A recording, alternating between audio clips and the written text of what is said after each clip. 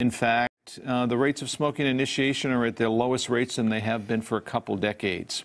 But with that said, we still have more than 3,000 children who smoke their first drag of cigarette smoke every day. We know that 50% of lifetime smokers start before the age of 16.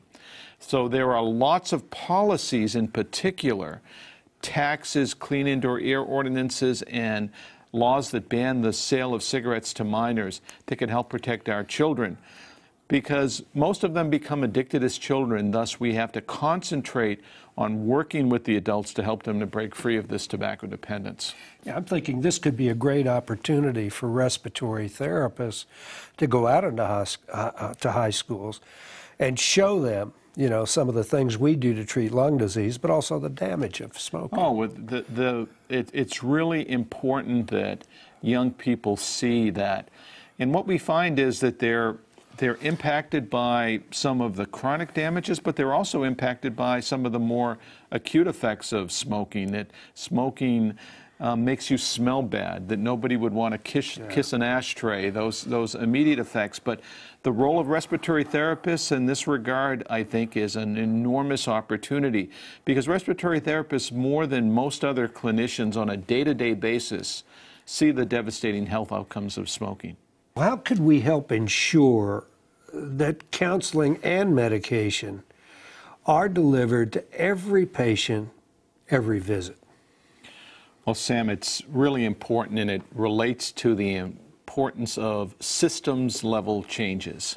How do we change, in essence, the architecture of a healthcare visit so that we more systematically identify and intervene with smoking? And there are actually 5 system-level changes that we can implement. The first is to have a tobacco user identification system so that every patient who walks through your door, along with the regular vital sign check, is also asked if they use tobacco or not. Second, to educate the staff, because we need to have staff knowledgeable about the key interventions, and that relates not just to the respiratory therapist and the physician, but the nurses, the medical assistants, the whole healthcare delivery team. Third, we need to have a champion.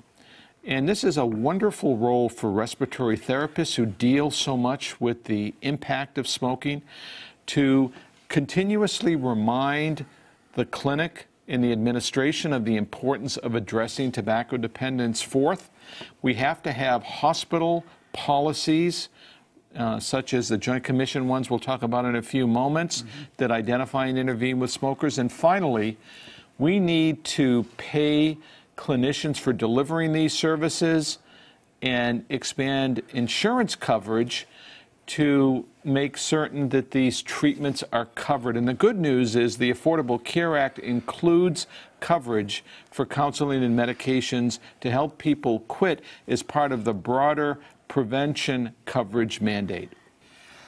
Well, Michael, you know, as RTs, we shouldn't have to wait to be told to do these things. We should take the initiative. Don't you think we should be more proactive I think than all what we are? clinicians, respiratory therapists, physicians, nurses, the whole healthcare delivery team, but respiratory therapists, because they're in the front lines of smoking-caused disease, I think have a particular role.